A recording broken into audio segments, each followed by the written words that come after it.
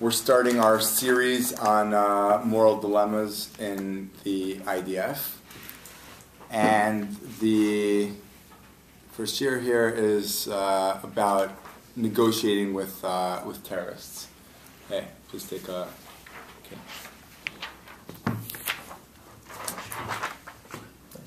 Okay, so obviously this issue was very relevant earlier this year when Israel cut the deal with Hamas to release JLIC, and there were some people who claimed that halachically they have sources that show that it's forbidden for the government of Israel to release the terrorists that they released in order to get back JLIC. And I think it's worth trying to explore and take a look at a few sources here. Obviously, this is not going to be, look at the number of sources you have. It's not going to be a complete study of the whole issue, but I think we'll get at least the idea that it's not so simple and that you can't just go ahead and claim there's a source, for one way or the other. Rather, it really is a complex issue that's up to the experts in government to really figure out what to do in these situations. Did you want to ask something? I thought you were going to say something. Oh, no, I just remember asking somebody in Israel about that, and they said because of that one person was worth a lot. I mean, I still don't understand why they gave 1,000, but... Right. Yeah, I mean, so yeah, I heard people say that so it shows how much more we're worth. But honestly, that's not really so true, I think, because it's more practical. The fact is that we do have thousands of Palestinians in our jails, whereas they had at that time one prisoner, and today we're assuming that there's no one. So you know what I mean? It's sort of like, I hate to say it in this way, but it's sort of like supply and demand. Yeah. Again, I hate to put it in those kind of terms. Like the fact is that they had, if they had 1,000 of our people, so then yeah, it would make sense. We're arguing 1,000 for 1,000, but to them it would be, I think, meaningless if we just let out one person.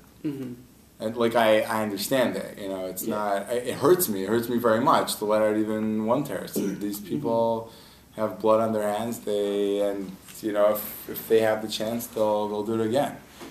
But just thinking in practical, I don't think that could be criticized as far as that doesn't make sense as far as the price.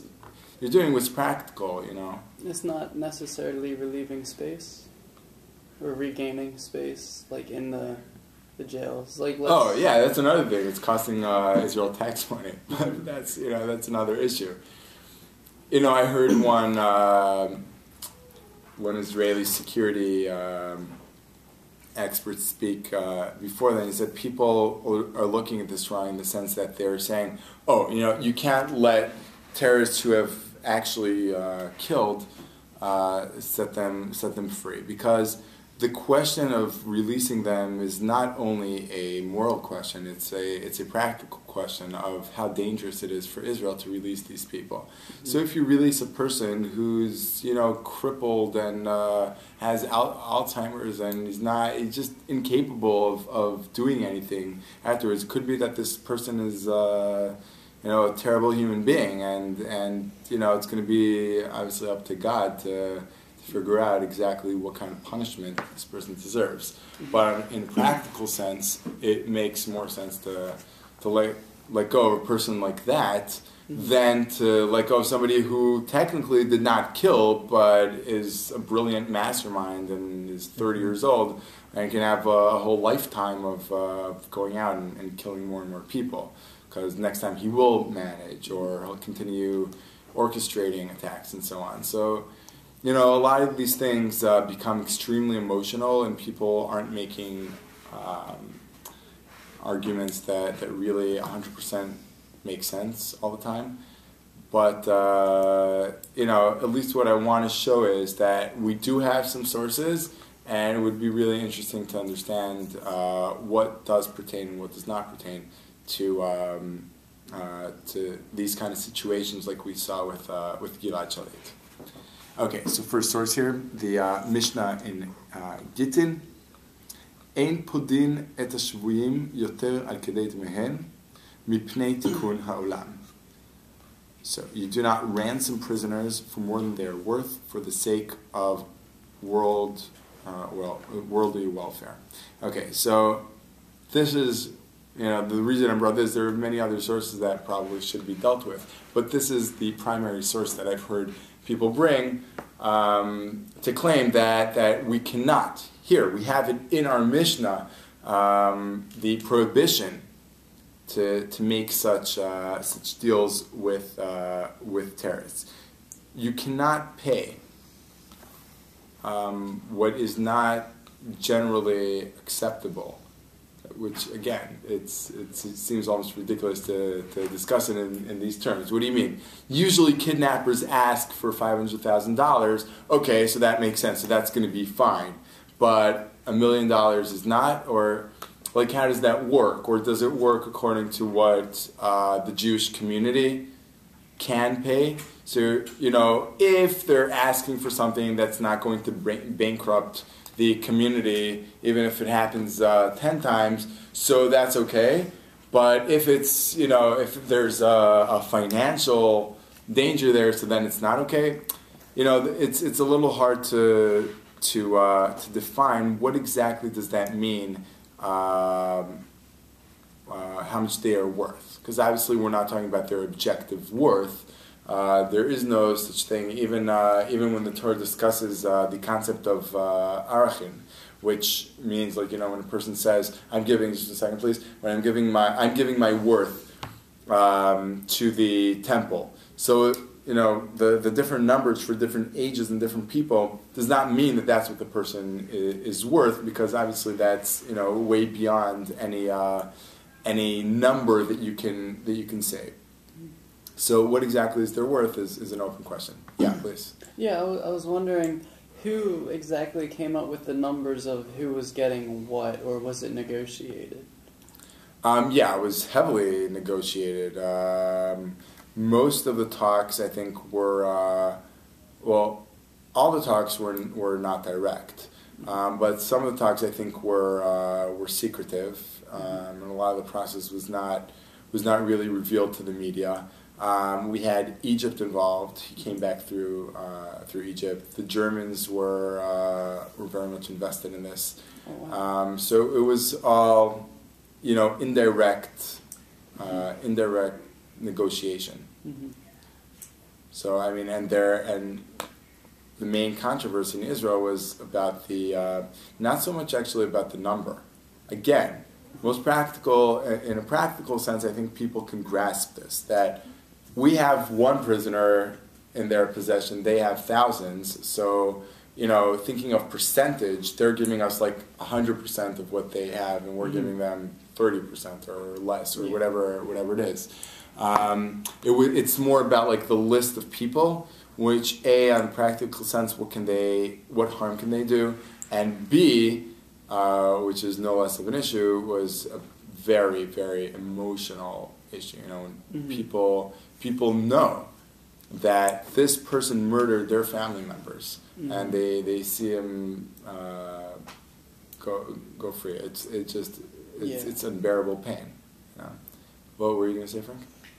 I don't know if it's just like a random, not relevant thing, but what exactly do they mean by worldly welfare? And the reason why I ask that is because the way I'm reading it is that it says, you should not pay ransom for more than they're worth for the sake of worldly welfare.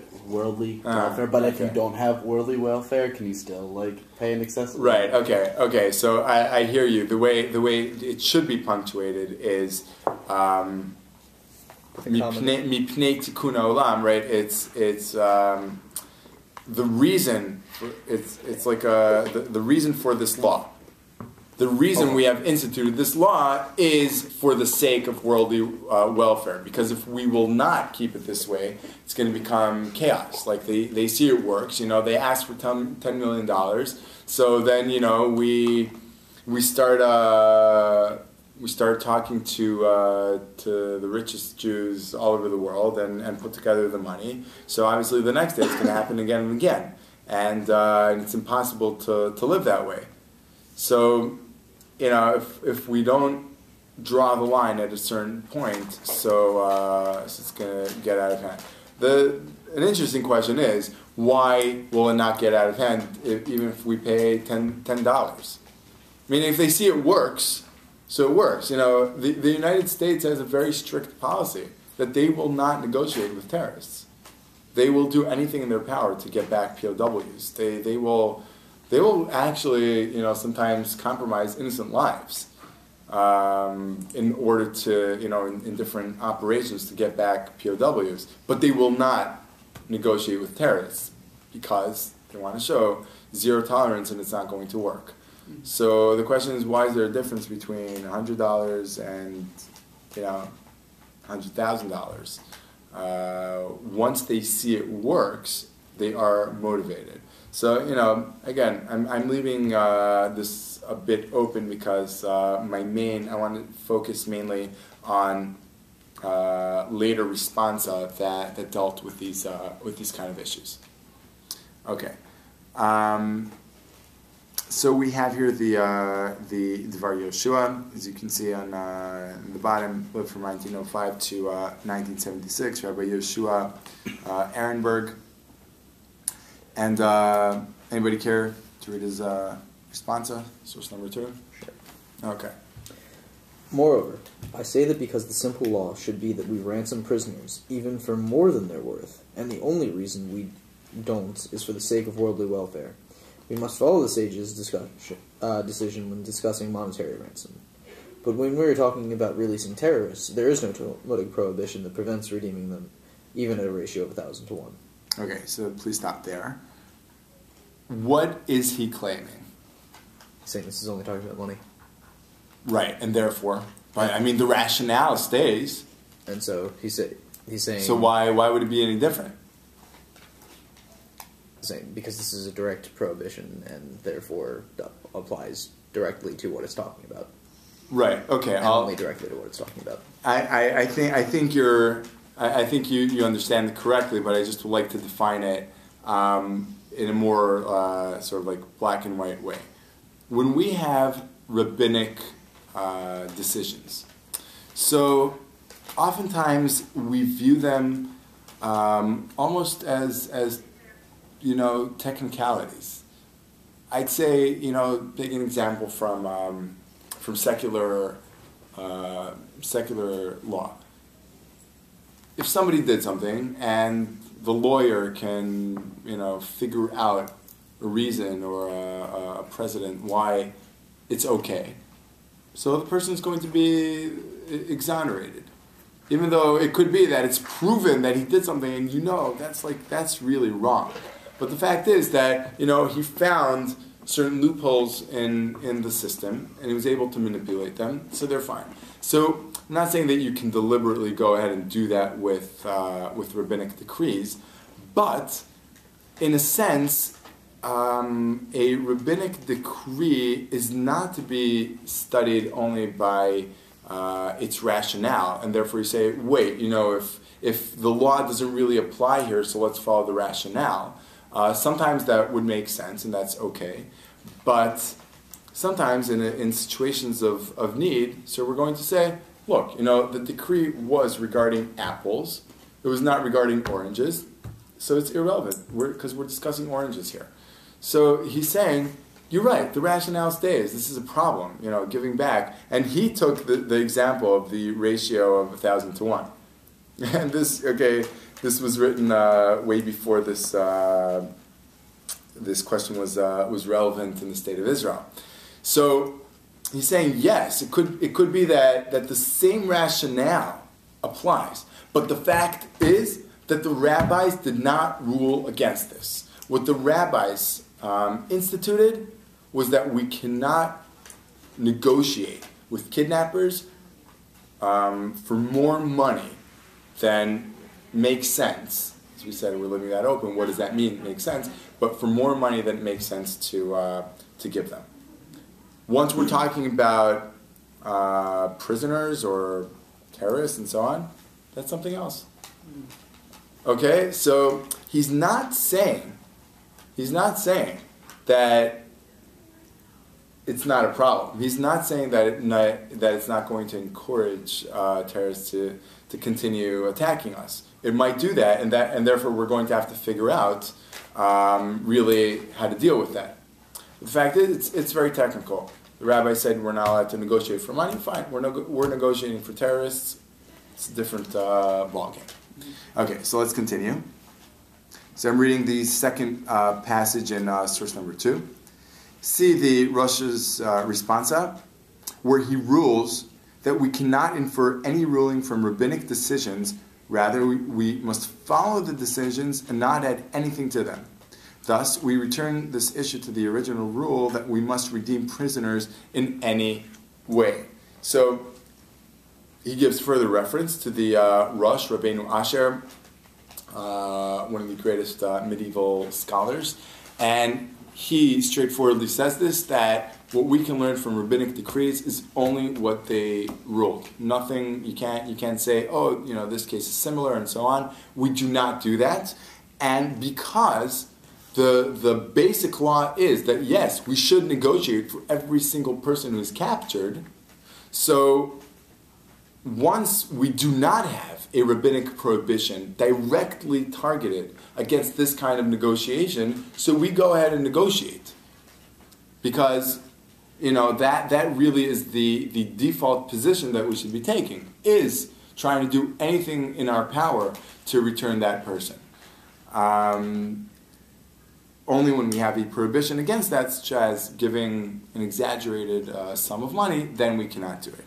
Then he concludes here, therefore we must redeem the prisoners, even if you will say that freeing terrorists is considered to be more than their value. Okay, so, there as in not the terrorists, right? There as in the prisoner that we're trying to get back, even if you say, wait, that's more than what he is worth, which again is not his objective worth, rather trying to foresee the future and see, are they going to try even harder now to attack us? The rabbis did not prohibit that, and therefore we can go ahead and make the deal. Yeah, please. Do the Arabians not get a lot of prisoners? I mean, is there a reason why they couldn't have waited until they had one more prisoner, or is it every time they get one, they're ready to negotiate? Well, first of all, they know that we're going to negotiate. But I think it's even more technical than that. Their military power is really nothing compared to our military power. The fact that we fight morally and don't just, there are some countries that if one rocket were sent into their cities, and rockets are being shot all the time into southern cities in Israel, and they're getting further and further north. There are countries that if one rocket would have been shot into their cities, that's it. That would be the end of everything. They could care less about what the world says, about morality, innocence, doesn't matter. Israel is a nuclear superpower. Like, we can go ahead and just go crazy. We don't do that because I personally agree that it's immoral. But just the fact that we restrain ourselves and fight guerrillas on their terms doesn't mean that they're up to the same level. The basic fact is that they don't have the military power to really to capture thousands of prisoners the way we do. So there's obviously a lot more to be said about that. So it sounds. I don't have the answers. Like, I don't know what should be done militarily, but definitely we do have much more power. Okay. So that was approach number one. Okay, we can't infer from the Mishnah that discusses not negotiating with kidnappers. Okay, think of the time of the Mishnah. Think about Europe. Think about most of Jewish history. The deal was people wanted money, so they knew that Jews care a lot for each other, so they'd go pick up a Jew and get money. Hey, it's a good deal. And then we decided to draw the line and say, at a certain point, we're not going to negotiate because then it's going to get totally out of hand. So first approach was, oh, this is irrelevant because that's talking about money and this is talking about other currency. It's almost as if if he said the currency were in salt, just the way the Romans used to handle currency. Oftentimes people were paid in salt and other substances. So, hey, we're talking about money, not about salt. Fine. So here the currency happens to be other human beings. Okay, so now for a more fundamental approach, we'll take a look here at Rav Shaul Israeli, who died in 1995. He was a tremendous scholar, a Rosh Hashiva of Merkaz Harav, and he wrote on many contemporary issues that came up in Israel in his time. And I think it's fascinating to see what he has to say about this issue. Just a little background. This piece of responsa was written during the Entebbe kidnapping, not kidnapping, what was it called when they lost the word, when they take a plane, hijacking. It just escaped me. So they had hijacked a plane to Entebbe, and in the beginning what happened was they were debating whether or not to negotiate with the terrorists, and they sort of gave them the feeling that they are going to negotiate with them. And then, meanwhile, in the background, they sent in Israeli troops who saved all the people who were hijacked and brought them back to Israel. So during that time, Rav Shaul Israeli was asked whether or not we are allowed to negotiate with the terrorists. Again, main question being, as we saw in the Mishnah, that generally negotiating with kidnappers would not be permissible. So here he says, source number 3.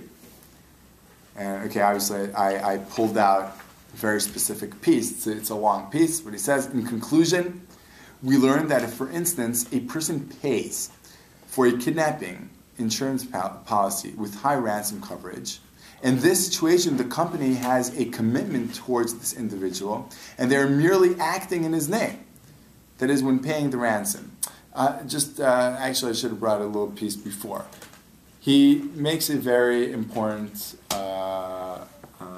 distinction between society paying for a person and a private person laying out the money.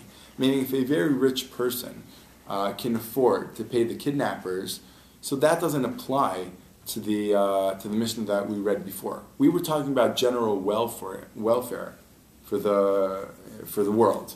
Here, it's between him and the kidnappers. If he has $50 million and the kidnappers say, if you pay us $50 million, we'll let you go, it's up to him.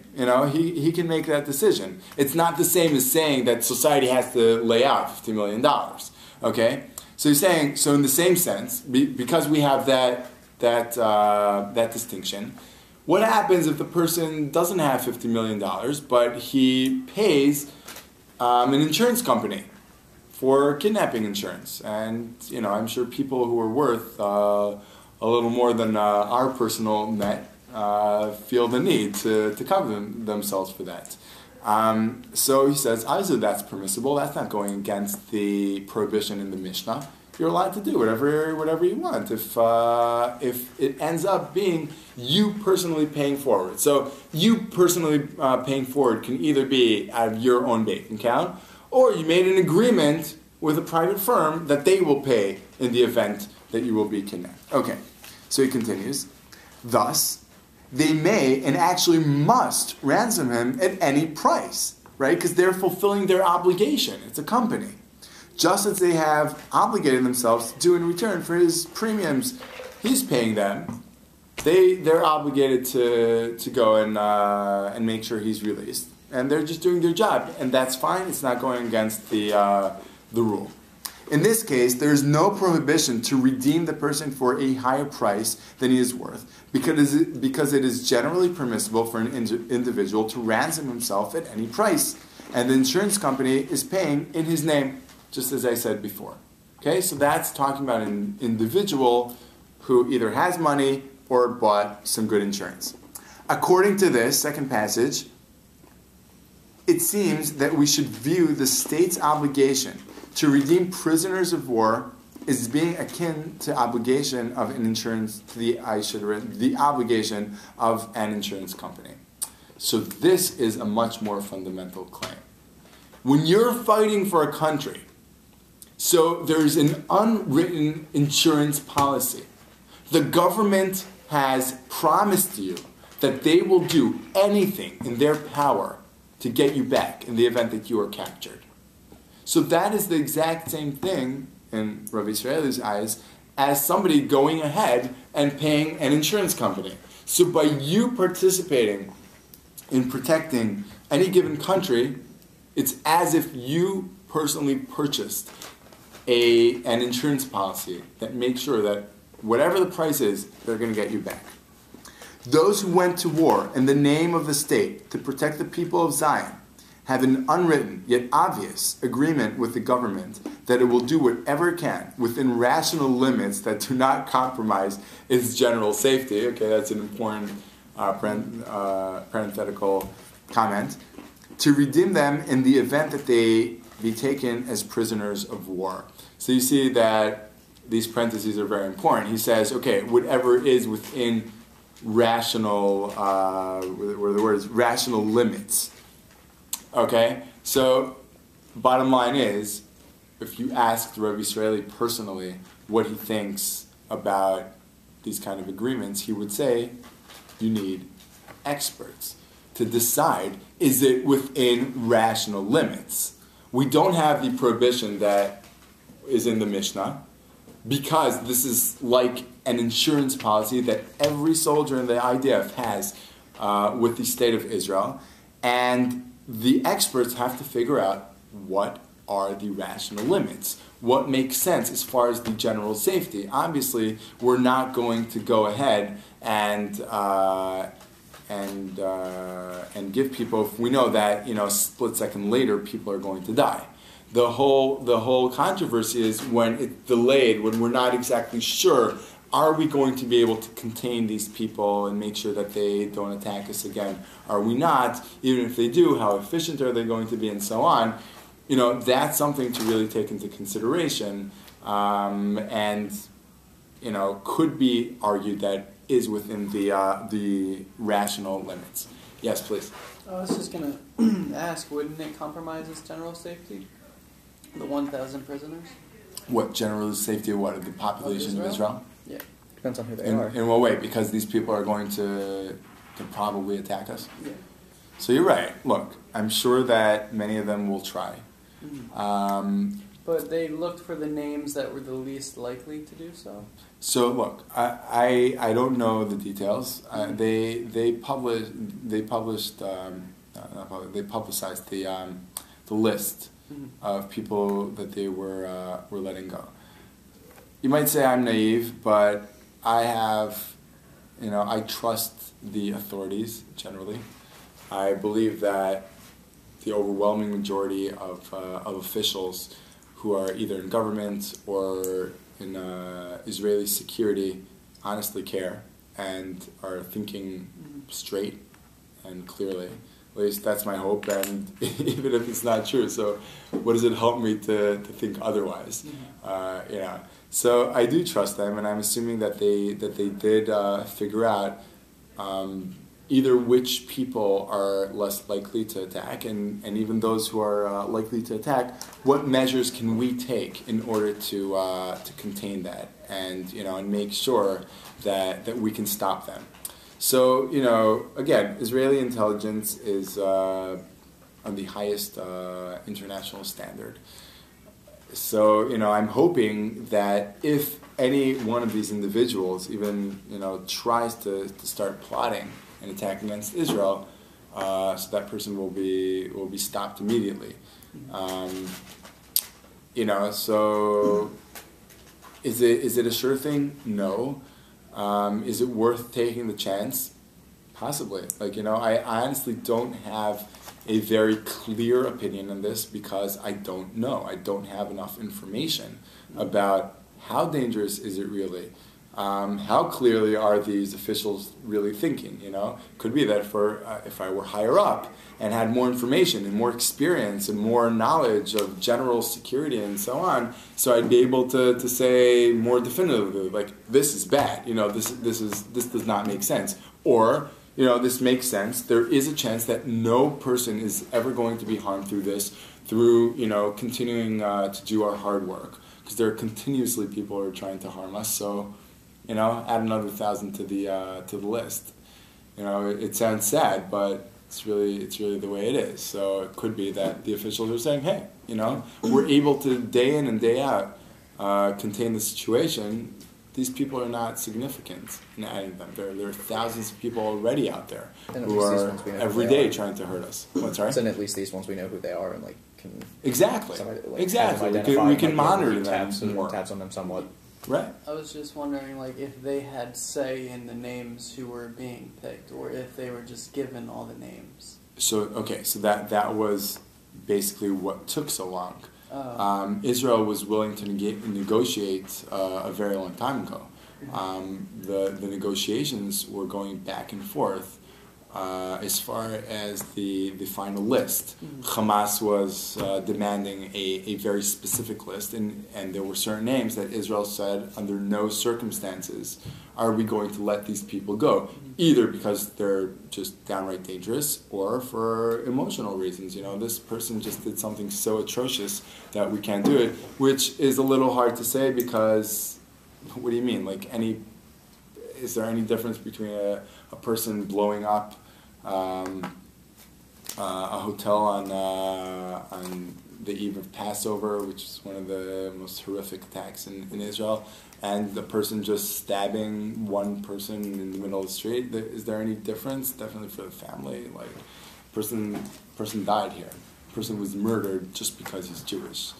So I don't know exactly how they finalized the bottom, the final list, but either way, Hamas didn't get everything they wanted. And I've heard some experts say that they think Hamas got the raw end of the deal. Could be. Again, I don't have enough information, enough experience and knowledge for that. But to conclude, the most important thing I wanted to show is that you cannot just simply go ahead and say, oh, we have this Mishnah here, so fine, so it's just prohibited. And then we can just go to an extreme and say, we can't even hear anybody saying that it's an option to go ahead and negotiate to try to return a POW, either because of the Dvar Yeshua, as we saw, who says that technically we're not talking about the same prohibition. The prohibition was instituted as far as negotiating for money. Here we're negotiating for terrorists. And Rabbi Israeli, who more fundamentally said, when fighting for a government, that's different than just a random person for the community. A person fighting for a government is as if that person paid for an insurance policy. And just as with an insurance policy, that does not fall under the rule of not negotiating with kidnappers. So too here with a soldier in the IDF, it would not be prohibited to negotiate with terrorists. And he concludes with saying, okay, obviously it has to be within rational limits, and I'm adding those rational limits should be decided by people who are competent and are experts in their field, and B, really honestly do care about the safety and security of the people of Israel, and fully understand the consequences of what they are dealing with.